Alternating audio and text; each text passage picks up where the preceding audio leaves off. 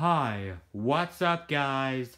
This is Alexander Bosko, and today I will show you guys on how to factory set your Apple TV 4th generation or the 4K version.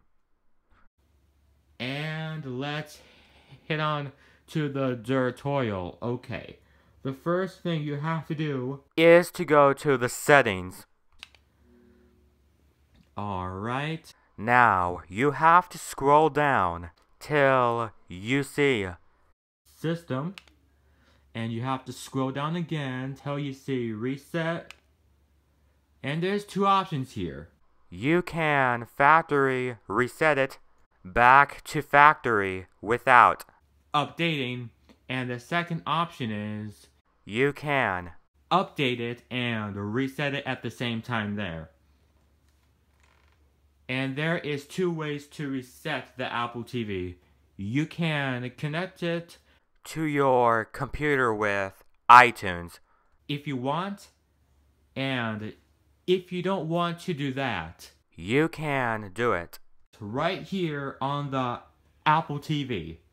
So, I'm just going to go with the first option right here, and it gives you a message. It says, are you sure you want to reset your Apple TV back to factory settings and erase all the settings and information? You will need set up your Apple TV again. Make sure your Apple TV stays plugged in while it resets. Yes, I'm sure. Click on that, and here it goes. It's resetting right now, as you guys can see, and the reason why you want to do this is because it's in case if you want to sell it or give it to a friend or a family member, or to sell it if you want, or if your Apple TV is having problems, then you can go right ahead. I'm just resetting the Apple TV just for entertainment purposes only, so yeah.